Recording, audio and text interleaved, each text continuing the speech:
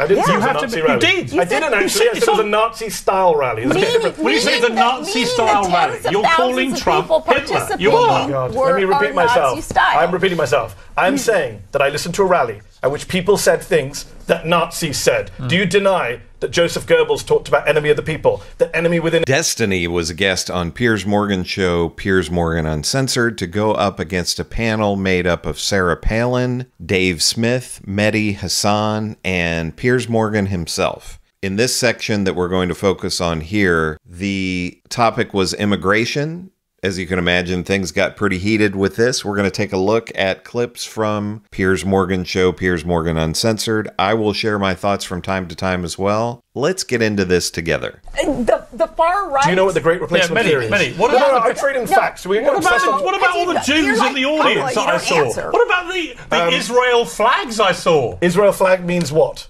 Well, they may not be thinking he's a new Hitler. Do you know some of the most far-right politicians in Europe support Israel right now, including card-carrying anti-Semites across Europe? Why would Jewish people go and watch the new Hitler and cheer him on? Why did a Jewish speaker make lots of anti-immigrant racist remarks? I mean, this is ridiculous. Muslims and Jews... A Muslim guy endorsed Trump on Friday. Does that mean Trump is pro-Muslim? Come on, Piers, you're better than this. No, I tell you what, you're better than this, because when you say it was a Nazi rally... I didn't say it was a Nazi rally. You did. I didn't actually. I said it was a Nazi-style rally. When you say the Nazi-style rally, you're calling Trump Hitler. You are. Oh, God. Let me repeat myself. I'm repeating myself. I'm saying that I listened to a rally at which people said things that Nazis said. Do you deny that Joseph Goebbels talked about enemy of the people, that enemy within is a Hitler line? So anyone who uses the phrase enemy of the people is a Nazi? Not anyone. When Trump consistently uses Trump language, Hitler language, when he says poisoning the blood of the immigrants, was that coincidence as well? Even after he was told, that's only from Mein Kampf, and he said it again. Was that a coincidence? It was a Nazi rally to you. Was that a coincidence? Was it a Nazi rally? No. It was a Nazi-style rally. People said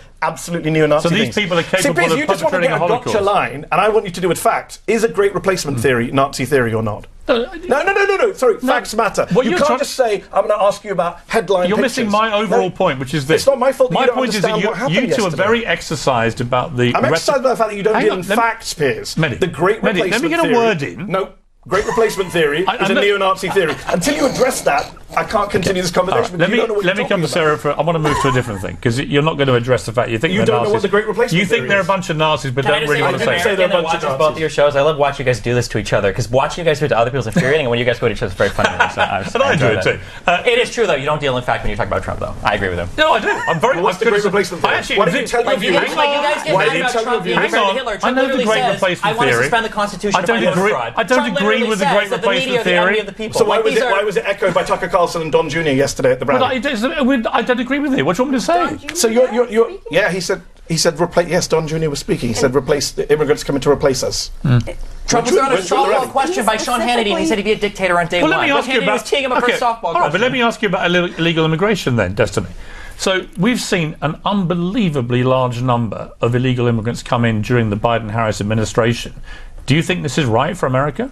I don't think that Republicans think that illegal immigration is a problem right now. In fact, I'm 100% confident. That wasn't my question. I said, do you think it's right that between 7 and 10 million people the reality have come in illegally? Here are two facts that nobody will ever talk about. Here are two, I'll tell you. Here are two facts that we do not have a problem right now with illegal immigration in the United States. We have a problem with asylum seeking. Okay, that's the number one. That's a huge thing. But number two, if this was such a huge problem, why were Republicans so content to pull the plug on it when Donald Trump said, "I need to leave the border open for me to run on this as an election issue"? You know what that tells me? That tells me it was never really a problem in the first place. It was just a talking point.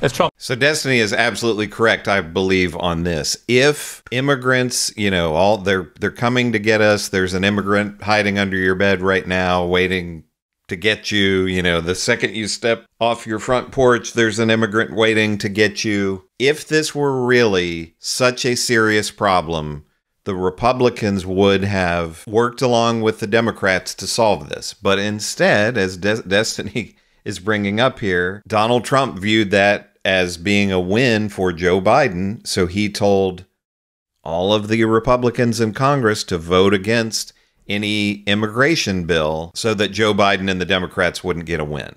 So if they really cared about this issue, if it were really the most important issue to us, if the immigrants were really an imminent threat to the country, they would have tried to solve this, and they would have put politics aside, but of course they're never going to do that. So Destiny's right about this, and Piers Morgan is going to act shocked and chagrined about this, and that's all just an act. Definitionally, wait, I gotta hear this. Do you understand? Do you agree that Donald Trump was the one that told them to pull the plug on the bill? He said so. Well, I don't think... Wait, do you agree that Donald Trump told them, do not vote yes on this bill? I can try and answer. Okay. I don't think he should have been active in getting that bill pulled, because it would have helped. However, and I want to bring Sarah in on this, you cannot dispute there is a massive crisis at the southern border, nor can you dispute... I'm shocked that you say that Republicans... And before she gets into this, where did Piers Morgan dig Sarah Palin up from? When's the last... Maybe she's still hanging around in fringe right-wing circles, but when's the last time you saw anything from Sarah Palin? I thought we were done with this person long, long ago. Don't believe that the influx of illegal aliens across our borders is not a problem. It is a problem. It is a problem, and I think it's not just Republicans who recognize that.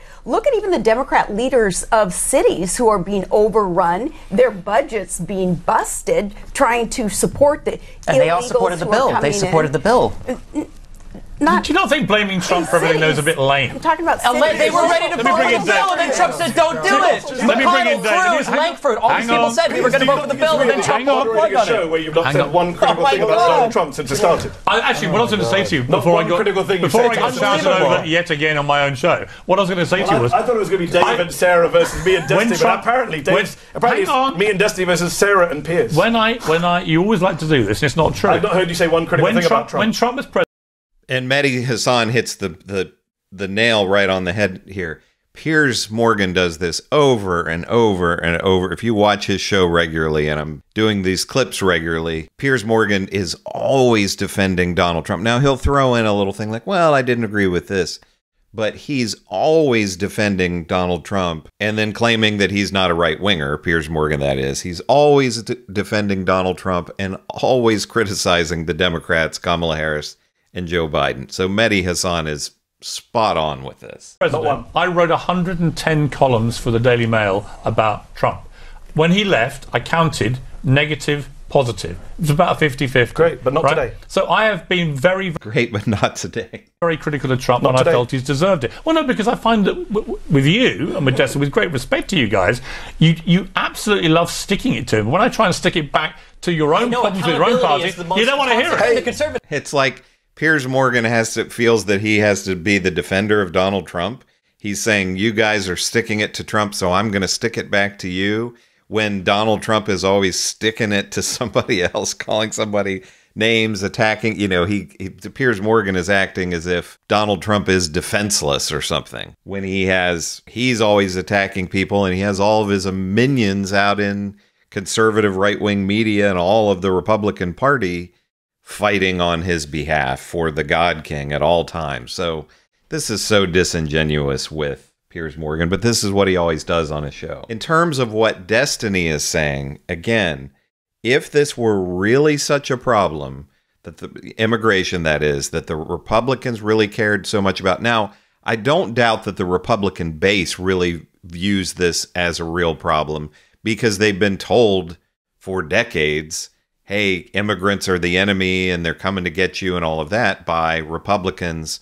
And Donald Trump has just taken this to the next level where everything is about immigrants and immigration. In the two debates with Joe Biden and Kamala Harris, they could ask him about anything, any question, and he would always bring it back to immigration. So that's been his core topic of discussion, basically that and trans people. But, the thing that I always think with this, which never gets brought up in any of these discussions, if the Republicans were actually so concerned about immigration and illegal immigration, one thing that they would do is go after employers. And you never hear any discussion of that. You're never going to hear Republican politicians and Republican pundits say, hey, we've got to do something about the border, but we also have to do something about these people who are illegally hiring these workers. That never gets brought up because they don't really care about that. They want to demonize poor people coming from these countries, not wealthy business owners. So I wish that would sometimes be brought up on shows like Piers Morgan's show here. But what do you think about Destiny in this situation? Again, this entire thing is over an hour long. I might do another clip or two from this, but you can watch the entire thing on Piers Morgan's show with this panel of Destiny, Dave Smith, Mehdi Hasan, and Sarah Palin. Again, where has she been? I'm not happy to see her back on the scene. But do you agree with what Mehdi Hasan and Destiny are saying here? And is this just another case of Piers Morgan just covering for Donald Trump like he always does? Let me know in the comments what you think about Piers Morgan Uncensored, Destiny, any of these other guests, or anything else that you'd like to comment on. Also, make sure to give me a like and subscribe. I'm over 35,000 subscribers now. I want to keep growing with this channel. And if you haven't subscribed yet and want to see more content like this, you can help me to grow the channel further. This is Chris on Culture. I will see you in the next video.